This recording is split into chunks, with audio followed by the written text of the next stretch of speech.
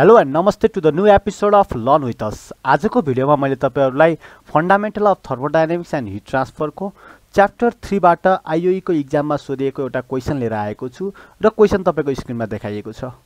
A rigid vessel having a volume of 0.4 meter cube contains 2 kg of liquid water vapor and water vapor mixture in the equilibrium at the pressure of 250 kPa. Calculate volume mass of liquid, volume mass of vapor, temperature, enthalpy and लास्टमा एउटा question थपेको पनि छ। अब यस्तो टाइपको क्वेशनलाई हामीले solve गर्नको लागि हामीलाई स्पेसिफिक भोल्युम अनि specific volume of liquid, specific volume of vapour, quality भन्ने टर्महरु जानेको हुनुपर्छ। त्यो मैले थ्योरेटिकल कुराहरु प्रस्तुत गर्ने बेला तपाईहरुलाई अगाडिको भिडियोहरुमा हाल्दिसकेको पनि छु। अब यो क्वेशनमा जाउँ। यहाँनिर के भनेको छ भने एउटा भेसल छ रे हैन, एउटा भेसल छ रे अनि यो भेसलको टोटल भोल्युम दिएको छ है। यो V भनेको टोटल भोल्युम दिएको छ 0.4 मिटर क्यूब छ रे अनि यो भेसलमा मिक्सचर अफ वाटर भेपर पनि छ, मिक्सचर अफ वाटर भेपर पनि छ। त्यसपछि यो भेसलमा के छ, लिक्विड पनि छ, वाटरको लिक्विड पनि छ। यो दुईटैको भोल्युम गरेर टोटल भोल्युम हो यो। अनि यो दुईटैको मास गरेर दिएको के हो त, टोटल मास तपाईको 2 kg दिएको छ। अनि यसको अहिले प्रेसर दिएको छ, यो मिक्सरले लगाएको प्रेसरलाई 250 kPa भनिएको छ र विभिन्न क्वेशनहरु सोधिएको छ। सुरुमा यो volume and mass of liquid निकाल्नको लागि हैन, यदि तपाईलाई टोटल मास दिएको छ, यदि तपाईले यो मिक्सरको क्वालिटी x निकाल्न सक्नु भयो भने तपाईले x mg/m गर्नु भयो भने त x निकाल्न सक्नु भयो अनि x mg/m हुन्छ। त्यहाँबाट टोटल मास दिएकै छ, मास अफ वाटर भेपर त आइहाल्छ नि। त्यसै गरेर x आइसकेपछि मास अफ वाटर भेपर आयो अनि ml भनेको मास अफ लिक्विड भनेको त m - mg गरेपछि आइहाल्थ्यो। भनेपछि पहिलो हाम्रो अब्जेक्टिभ क्वालिटी निकाल्नतिर जाने हो। पहिलो अब्जेक्टिभ क्वालिटी खोज्नुस्। यदि भोल्युम सोध्यो भने पनि हैन, भोल्युम सोध्यो भने पनि तपाईलाई क्वालिटी थाहा छ भने मास अफ भेपर आइहाल्छ। जब मास अफ भेपर चाहिन्छ तपाईलाई टेबल हेरेर तपाईले Vg निकाल्न सक्नु भयो भने त Vg भनेको capital Vg divide by mg पनि त हुन्छ नि हैन र। अनि mg थाहा छ भने क्यापिटल Vg पनि आउँछ नि त। त्यही भएर क्वालिटी सबभन्दा इम्पोर्टेन्ट कुरा हुन्छ यहाँ। क्वालिटी निकाल्यो अगाडि बढौं। सुरुमा यो मिक्सरको V, सानो v निकालौं त। सुरुमा हामीले के गर्न सक्छौं भने है, हामीले मिक्सरको V निकाल्न सक्छौं। यो भनेको specific volume of the mixer हो है, स्पेसिफिक भोल्युम अफ मिक्सर जुन भनेको capital V divide by m हुन्छ। That will be 0.4 divide by 2 which will be equals to 0.2 okay 0.2 metre cube per KG आयो हैन। अब यो V थाहा छ, यो V थाहा भइसक्यो तपाईलाई प्रेसर पनि थाहा छ, 250 kPa थाहा छ। अब यो दुईटा प्रोपर्टी हेरेर, यो दुईटा प्रोपर्टीलाई तपाईले स्याचुरेसन टेबलमा हेर्नु भयो भने त तपाईले इजिली यसको त क्वालिटी निकाल्न सक्नुहुन्छ। सायद यो यहाँ दुईटै मिक्सर छ भनेपछि दुईटै छ, वाटर भेपर पनि छ, लिक्विड वाटर पनि छ भनेपछि यो हेर्दाखेरि टु फेज मिक्सरमै आउँछ होला। हैन भने चेक गर्दा पनि हुन्छ। तपाईले कसरी चेक गर्ने हो त भन्दाखेरि यो प्रेसरको लागि VL हेर्न सक्नुहुन्छ, यो प्रेसरको लागि Vg हेर्न सक्नुहुन्छ। सिमिलरली यो प्रेसरको लागि VLG हेर्न के गाह्रो कुरो भएर हैन र। यो तीनटा कुरा हेर्न सकिन्छ। यो मैले हेरे। अब यहाँ सपोज मेरो 250 दिएको छ। 250 भनेको यहाँ देख्नुहुन्छ तपाईले यो लाइन हो जहाँ यो पहिलो भनेको तपाईको VL हो, यो VLG हो र यो तपाईको के हो, Vg हो हैन। यो तीनटा कुरा तपाईसँग छ। यो तीनटा कुरालाई म कपी गर्दिए।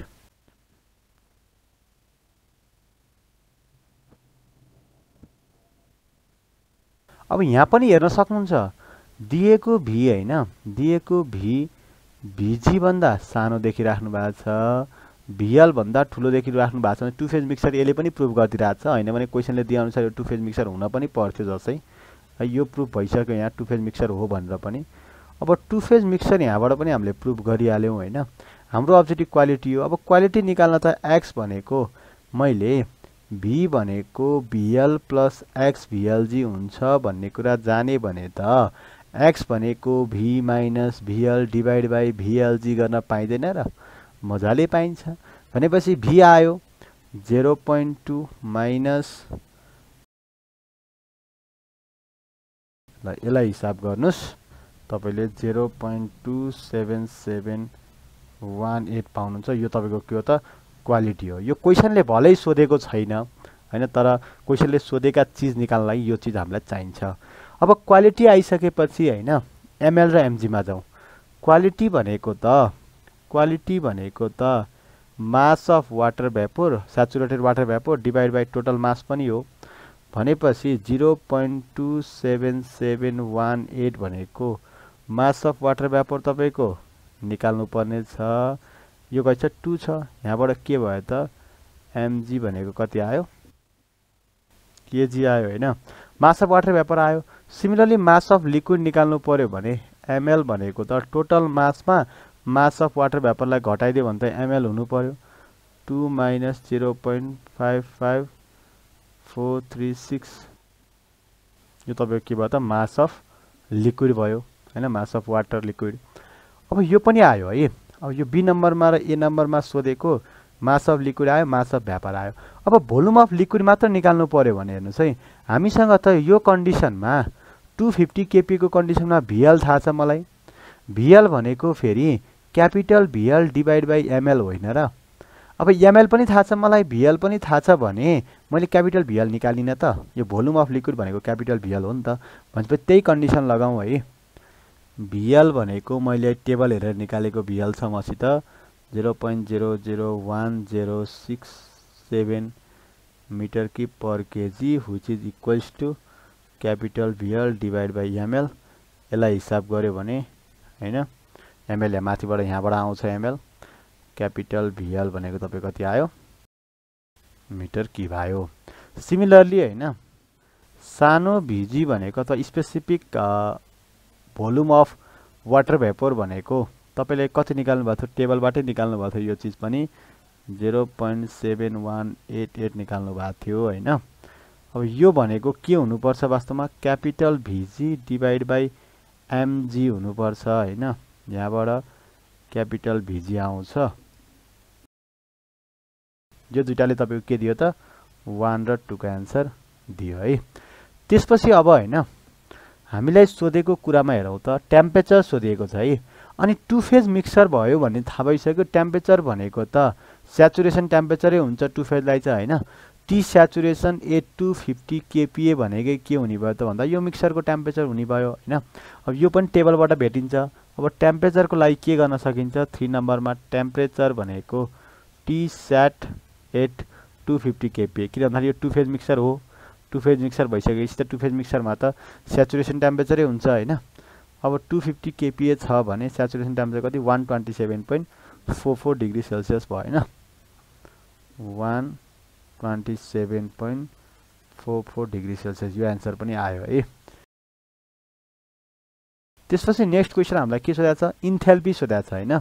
अनि टु फेज मिक्सरको इन्थेल्पी भनेको त H equals to HL plus XHLG ले दिन्छ। अब यो x को भ्यालु त निकालिसक्यो क्वालिटी। अहिले हामीले यसको भ्यालु 0.277 भनेर निकालिसक्यौं हैन। अब HL र HLG मैले टेबलबाट हेर्न सक्छु कसको लागि 250 केपी को लागि हेर्न सक्छु। 250 केपी को लागि HL र HLG हेर्ने अनि त्यहाँबाट H आयो कि आएन। अब 250 केपी को लागि HL र HLG हेरौँ पहिला हैन। 250 केपी को लागि HL र HLG ओके HL यहाँ छ मेरो HL यो भयो अनि HLG यो भयो है त। यसलाई कपी गर्न मिल्यो। 1140.10 किलोजुल पर केजी मा आयो तपाईको इन्थाल्पी है। अब लास्ट एउटा क्वेशन बाँकी छ है। लास्ट क्वेशनमा के भनेको छ भन्दाखेरि if it is heated until it's pressure reach to 350 KPA भनेको छ भनेपछि अब माथिकोलाई स्टेट 1 मानौँ। दिएको कन्डिसनलाई भर्खर हामी जति पनि डिस्क्राइब गर्छौं त्यसलाई स्टेट 1 मानौँ हैन। अनि अहिले दिएको condition pressure reach to 350 KPA जुन भनेको छ त्यसलाई स्टेट 2 मान्यो भने प्रोसेस चाहिँ कुन हुन्छ होला हेर्नुस् त। प्रेसर त चेन्ज भयो 250 केपीए बाट 350 केपीए पुग्यो। केही न केही कुरा कन्स्टेन्ट छ। यहाँ के कुरा कन्स्टेन्ट छ भन्ने कुरा यो रिजिड भेसलले सिग्निफाई गरिरहेछ है। यो रिजिड भेसलले के सिग्निफाई गरिरहेछ भने रिजिड भेसल भइसकेपछि भेसलको भोल्युम चेन्ज हुँदैन। भेसलको भोल्युम चेन्ज नभइसकेपछि मिक्सरको भोल्युम चेन्ज हुँदैन। त्यही भएर यो टोटल मिक्सर चाहिँ एउटा कन्स्टेन्ट भोल्युम प्रोसेसमा गइरहेछ भन्न पाइन्छ नि त हैन। अब यहाँ प्रोसेसको कुरा आयो के कन्स्टेन्ट भोल्युम प्रोसेसमा गइरहेछ भन्न पाइयो। भनेपछि माथिको कुरालाई 1 मानौँ है, जुन अहिले हामीले भी स्पेसिफिक भोल्युम निकाल्ने होला, प्रेसर निकाल्ने होला, त्यसलाई 1 माने भने अब 2 भनेको के भयो त भोल्युमको केसमा सेम भयो हैन। V2 भनेको स्पेसिफिक भोल्युमको केसमा है V2 भनेको V1 किन भन्दाखेरि क्यापिटल भोल्युम चेन्ज हुँदैन भने मास त जसै चेन्ज हुँदैन भनेपछि सानो भोल्युम पनि के हुन्छ चेन्ज हुँदैन है, सानो भोल्युम पनि चेन्ज हुँदैन। भने V2 भनेको V1 हुन्छ, that will be 0.2 metre cube per KG हुने भयो किन रिजिड भेसल भनेको भएर। P2 भनेको चाहिँ 350 केपी हुनु पर्यो। अब यो दुईटा कन्डिसनलाई हेरेर क्वालिटी निकाल भनेको त हो, डिटरमाइन द क्वालिटी भनेको छ हैन। अब यो दुईटा कन्डिसन हेरेर क्वालिटी निकाल्नु पर्यो भने के गर्ने हो त, अहिले माथि गरे जस्तै तर 350 केपी को लागि हेर्नु पर्यो। यसको लागि VL हेरौँ, यसको लागि VG हेरौँ, यसको लागि VLG हेरौँ हैन। तीनटै कुरा हेरौँ न, यो 2 फेजमा पर्छ कि हैन चेक गर्न भयो नि त। क्वालिटी निकाल भनेको छ पक्कै पनि 2 फेजमा पर्छ होला, नपत्ता चेकै गरौँ हैन। यो तीनटै हेर्यो भने कसको लागि हेर्नु पर्यो 350 केपी को लागि हेर्नु पर्यो है। अब 350 केपी हाम्रो यहाँ छ, यसको VL यहाँ छ, VLG यहाँ छ, VG यहाँ छ हैन। तीनटा कुरा देख्यौ हामीले, यो तीनटा कुरालाई म राख्दिन्छु है।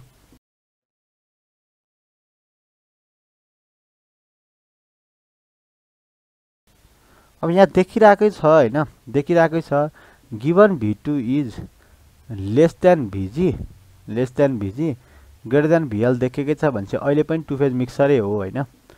क्वेसनले क्वालिटी सोधेको छ 2 फेज मिक्सर हुनै पर्यो, नत्र क्वालिटी निकाल्नै मिल्थेन हैन। 2 फेज मिक्सर भयो भनेपछि क्वालिटीको भ्यालु कति भयो त भन्दाखेरि V2 minus VL divide by VLG गरेपछि क्वालिटी आयो कि आएन। अब सबै निकालेको छौँ यहाँ, त्यही युज गरिदिऊ हैन।